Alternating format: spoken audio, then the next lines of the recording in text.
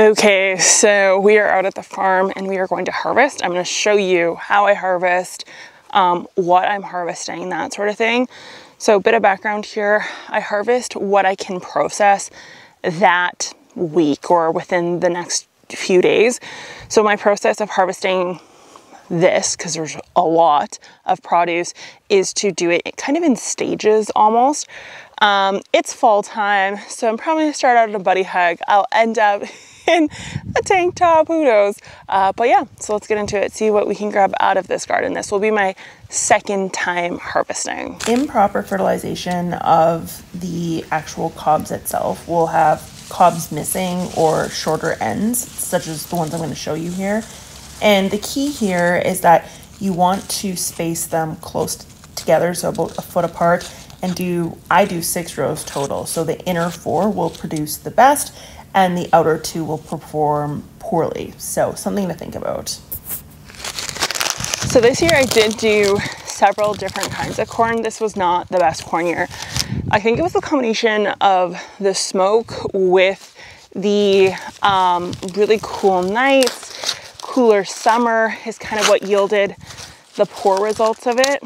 But this is kind of the center of the patch, I guess you could say, and the center of the patch is always going to be bigger and fuller than the edges. And the reason for this is because the outside isn't able to get pollinated in the same way that the inner ears can, because obviously the inner ears are surrounded by plants, so they're more likely to get pollinated. The other reason is these outer edges, that includes the outer edge here, along with the outer edge here. And if you look, the actual crop itself, you can kind of see it. It's shorter here and then it gets taller into the bed.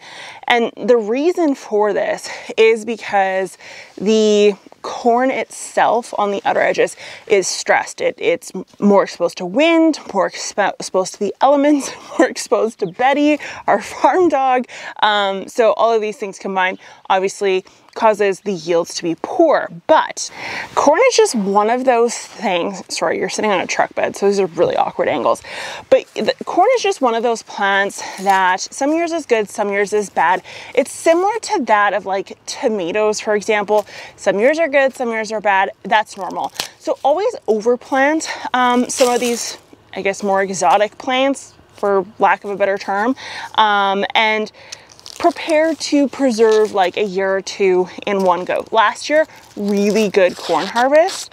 But yeah, and I did do some more unique varieties this year. So I did the tortilla corn. I interplanted everything. I didn't get specific, but check out that color. Is that not beautiful? And the plants themselves are purple plants. So cool.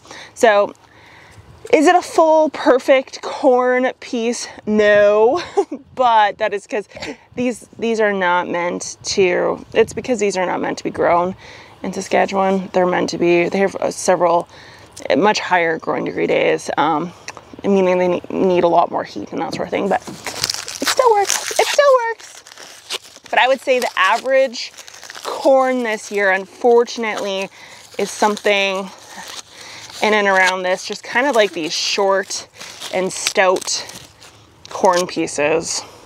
But it's fine. We can work with it. We can work with this. So I'm gonna go ahead and I'm gonna harvest as much corn as I can, and I'll show you what I end up grabbing.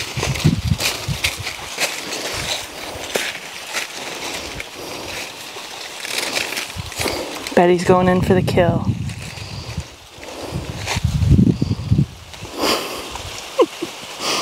That is going to be bitter. Is that bitter? Oh, it's not bitter. Shocking. Huh. Okay, so the other thing that we had to harvest today is squash. So there is butternut, spaghetti, and acorn squash in here. Bob is going to harvest that because he doesn't want to harvest corn. And corn is like I hate harvesting corn. It makes you so itchy. It's like you get 1,000 little paper cuts all over you when you do this. So I will show you how I'm harvesting corn in a large volume like this. So essentially, as I go through, I stomp down the corn, because if I'm to stay kind of like in this area, all these little leaves, in particular these dried out ones, they just make you so itchy. Think of rolling around in grass for hours. That's the experience here. So Bob is going to be the squash harvester, and then we also have potatoes. Anyway, this is where we are at for squash. Turns out I got one butternut. The rest are acorns, nothing else turned out. So one thing I will say about saving this, if you are using these in storage, because squash, winter squash, will store all winter, no questions asked, in cold storage or on your basement floor. One thing you want to do to make sure that they store appropriately is leave the stems on. So this one I broke off, but ideal world, oh my goodness, a lot of these don't have the stems. Okay, my husband doesn't listen when I tell him to pick stuff. You want to leave these stems on. It will preserve them longer. When the stems are removed, things tend to disintegrate really quickly, and you want to utilize those sooner rather than later. And furthermore, you actually want to freeze them, process them entirely. Don't put them in a cold storage. But if you want to do the cold storage route, then you want to leave those stems on. So next, we're going to get into potatoes. Now, I planted a lot of potatoes this year. I did harvest a lot so far. I gave away a lot as well, but I still have so many more to do. So the big question is pitchfork or shovel. Which route do you go? I always go shovel. Always go shovel, guys. So I'm gonna harvest these, and then I will show you ultimately how much I got out of this and how I'm going to preserve these over the next couple days. Because I'm gonna freeze. I'm probably not gonna can because I'm lazy right now. And I'm going to cure my potatoes, you name it. So if you want to learn how to cure, freeze, all that stuff, keep watching because it's coming up next. Okay, so we're officially back home. Several days later, I had 2 grandmas die in less than a week. So I had 2 weeks of funerals and hospital visits, you name it. Anyways, veggies are brought in between all the hecticness of my life. I did process some of this. So the corn, all I did is I blanched for 4 minutes in boiling water, pull it out, and then sit there with a knife and simply cut the corn off and put it into Ziploc bags. You could also do vacuum seal if you wanted to. It's kind of up to you. If you have a better way of processing corn, please let me know. I know you can leave it on the cobs. I have done that in the past. However, I personally find that it is very chewy, and it has to be a preferred texture if you go that route. So, not ideal. The acorn squash, I'll show you what I did with that. So all this acorn squash, butternut squash, this sort of thing, anything that doesn't have the stem, I need to use very quickly. So my solution is going to be simply either using it or dicing it up and freezing it. If I freeze, again, I'm just going to blanch for 2 minutes in boiling water, and then I put it onto a cookie tray and let it freeze, and then I put it into Ziploc bags. And you can use this for soups, pastas, whatever the case is, dice, shred, whatever. You could also pressure can the squash if you wanted. Honestly, it's still so warm here where we are. And I also was doing Thanksgiving for this weekend, so I haven't had time to pressure can. I'm going to freeze a lot this year, I think, just for my own mental health and just the capacity of what I have to deal with right now. So I'm gonna freeze a lot of that. And then for potatoes, you need to cure them. So I'll insert some footage of what that looks like because it's too dark to film down there. But it's in my basement. You can put it on cardboard, you can put it on the floor, you can put it on a table, whatever the case is. Put your potatoes out in an area, run a fan over them, and all you want is the skins to toughen up, and so the skin doesn't rub off, because potato skin is very fragile until it does toughen up. Once it's toughened up, it can just go into regular cold storage. If you don't want to cure and you just want to blast through the process, you can pressure can. I did a video on pressure canning tomatoes.